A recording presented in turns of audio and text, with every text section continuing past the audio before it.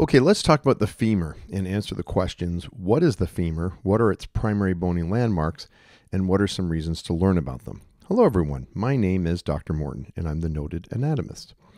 So to begin, the femur is the principal bone of the thigh because there's the femur, and in Latin that means thigh, hence the name. And some of the parts we're going to learn about the femur, we're going to show them on this anterior view and posterior view of the femur on the right side. So to begin with, this proximal dome-shaped structure is called the head of the femur. And the head of the femur articulates with the acetabulum of the os coxa to form our synovial hip joint. Next, we have this little divot proximally on the head of the femur. That's the fovea capitis, and that's where the round ligament or ligamentum teres of the femur attaches. Next, we have this neck, which is at the bottom of the head, and the neck of the femur makes this about 125-degree angle with the shaft of the femur. And that's where a lot of the forces are transmitted of weight down from the trunk down into the thigh. Next, we have this big bony prominence on the proximal and posterior part. It's called the greater trochanter. We see it on both the anterior and posterior sides of the femur. Big for muscle attachment. So there's a greater trochanter like our gluteus medius, gluteus minimus, piriformis, superior and inferior gemellus muscles, obturator internus. And then from the front, the obturator externus courses behind the neck and attaches to the greater trochanter. So as you can see in this picture from Gray's Anatomy, approximately on that greater trochanter, lots of muscles attached to it.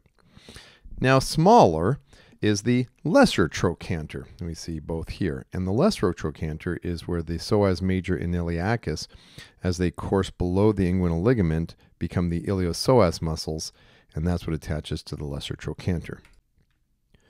Now, we have this line right there that goes between the greater and lesser tubercles, so it's called the Intertrochanteric line.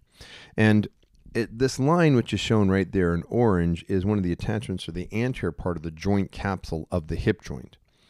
Now, if we then do the right anterior to the right posterior part, we see this ridge or crest that is between the greater and lesser trochanter, so they call it the Intertrochanteric crest.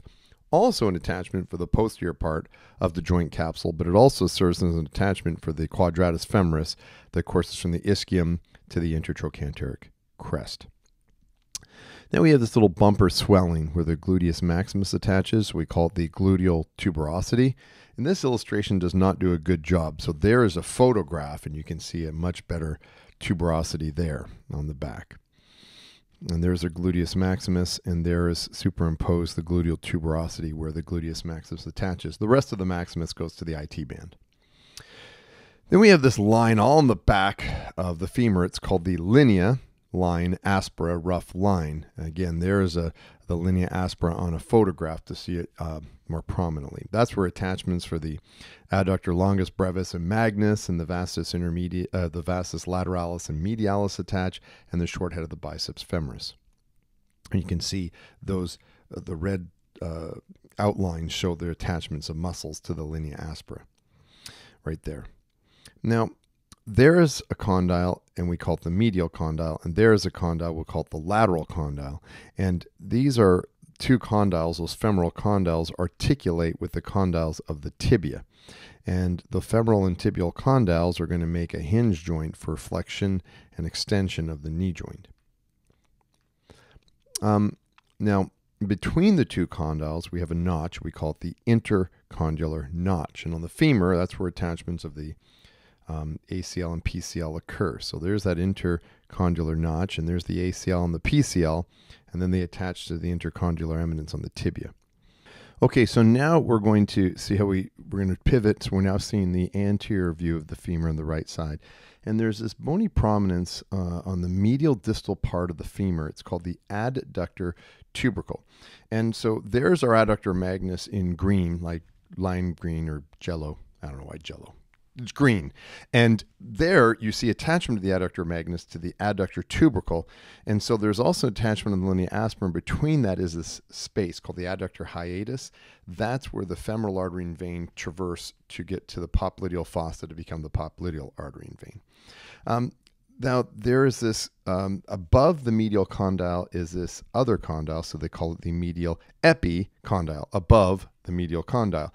And So when you look at an anterior view of the knee on the right side, there's the medial collateral ligament, also called the tibial collateral ligament. It attaches to that medial epicondyle. Then we also have here a lateral epicondyle, which, looking at the same picture, you can see this lateral epicondyle in yellow, also called the fibular collateral ligament. It attaches to that lateral epicondyle. Now, if we zoom in, there's a surface on the distal part of the femur on the front, and that's where the patella sits. So it's called the patellar surface. Now, the patella is the largest sesamoid bone in the body, and it forms within the tendon of the quadriceps femoris muscle group. And there's the patella and the quads are on top, and so the patella's in that, and then that tendon inserts on the tibial tuberosity of the tibia. And that, my friends, is the femur in a nutshell.